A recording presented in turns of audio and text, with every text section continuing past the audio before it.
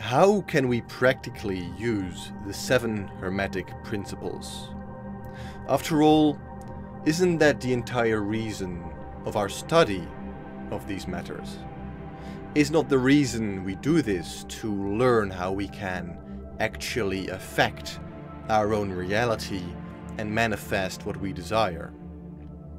A lot of videos and other content out there simply explain the laws, but leave it at that. I've done that in the previous videos. I've made one video for every Hermetic principle or law. This video, however, will revolve around a brief summary of the laws and principles, but really delve into how you can use each one of these and have them work with each other to start implementing them in your life. As I've already talked about in the individual videos themselves, mere knowledge of these principles can be beneficial. But of course they are the most useful when you actually start using them in practical ways. So let us begin. The first Hermetic principle, of course, is the law of mentalism, the principle that describes that the all is mind. We talked about in my main video on this law, a very long video it turned out to be, for a reason. It is by far the most difficult to comprehend principle out of them all, in my opinion. And to fully comprehend it requires much meditation and practice. This law in itself really is the basis of all we do here. What we do is we use our mind to bring about change in our reality. But I found the most practical implementation of this principle when you combined it with the second one, the principle of correspondence, as above, so below, as within, so without. If we have determined that the all is mind, and we know that the above should mirror the below, and vice versa, then that means that our own personal small mind is similar to that of the all mind, the divine mind, if you will. Meaning that if all is created in the divine mind, then so we can create in our own, I wouldn't call lesser mind, but a reflection of the all, a more personal mind of sorts. Of course there are 3 types of minds. I can highly recommend you to rewatch my video on this principle, as again I do not wish to repeat everything we've discussed there. I hope that you can see that knowledge of these 2 principles really is the basis of manifestation, of the law of attraction, and of what other people practice in mystical circles and occult circles. Now, if we know that we can create with our mind, then the first thing you should do is take good care of your thoughts, as of course your mind is built upon thoughts. Now, if you are inexperienced, if you have never meditated before, and if you're new to all of this, it might seem that you do not control your thoughts, that they simply appear. And in a way that is true, they might appear, but it is up to you to accept their truth. Now, one thing you should start doing as a daily practice, and if you do, you will see remarkable results within a month or 2, 3, 4. Your entire life will change if you do this. Simply, whenever a negative thought occurs, for example being, I am poor, or I can't buy that, I do not have enough money to do so, or I'm tired, or the weather is very bad today. Any thoughts of any negative thoughts, any thoughts that you do not wish to be true but feel are, simply cancel them out. When a thought like that occurs, Tell the thought no. Tell the thought, I do not accept you.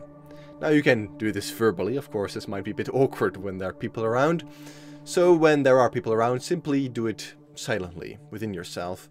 But it can actually help to do it out loud when you're by yourself. Whenever a thought like this occurs, simply yell out, no, I do not accept you, thought. I do not accept you. You must really learn to see thoughts as something that you can pick up or not pick up. And of course, you should only accept the good thoughts that work for you. Thoughts like, today was a very good day for my business. You want to accept that thought. So just as you are not accepting negative thoughts, thoughts that do not suit your purpose, likewise, you want to purposefully and deliberately accept good thoughts that do work for you. So whenever good thought arises, you say, I accept you, or you embrace it. You conjure the feeling of hugging that thought of some sort. And at the beginning, this might all seem very weird and very childish, and you might not really see the purpose of it, but I can promise you, if you continue this practice for 3-4 months, you will see vast changes in your experience and your life. Of course, another thing you can start doing, once you've gained more control of your thoughts, is of course to start conjuring your own thoughts out of nowhere. Now, one way to do this is through affirmations, subliminal messaging, which we'll all discover and I will explain much more about in future videos. But for now, this simple practice will be of amazing value. If everyone were to do this, the world would be a much better place. Now, of course, the third principle we discussed was the principle of vibration. This principle really is at the base of the law of attraction. When you study it further, first it might seem that the principle of mentalism might be the most important one, but real understanding of the principle of vibration can get you so much more than simply imagining. Feeling is power. Feeling is vibration. And of course, this law works perfectly with the principle of polarity. Knowing that love and hate are basically the same emotion, but at different ends of the scale. Emotions are vibration. And when you know that you can simply raise this vibration or lower it to achieve these feelings, a world opens up to you. Now, I will post a video in the near future which will describe an exercise on how to learn how to control your emotions and to really feel what vibration is associated with which emotion. But for now, simply know that you can control your feelings and that you should start doing so. Link this with the previous exercise. Whenever a good thought occurs to you, delve into that thought, embrace it, hug it, and feel it. Feel good.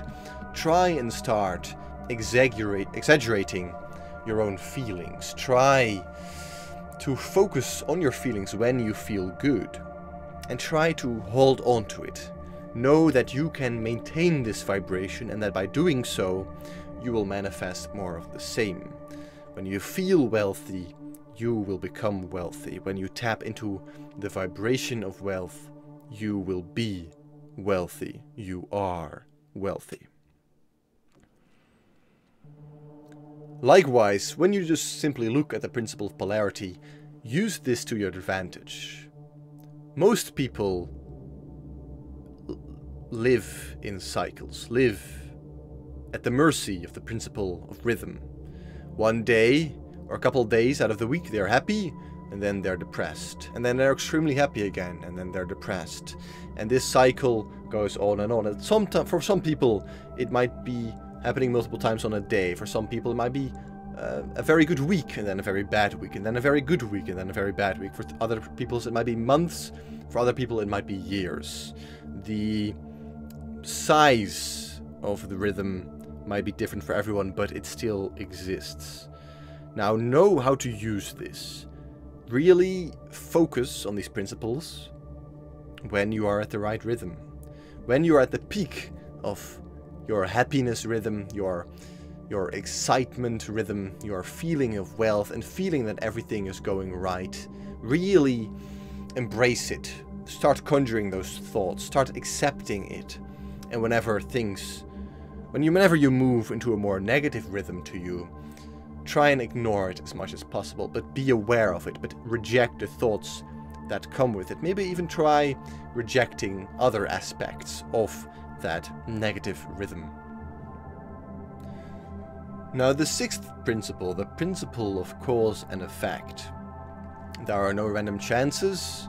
There is no such thing as chance. Everything has been caused by a previous effect.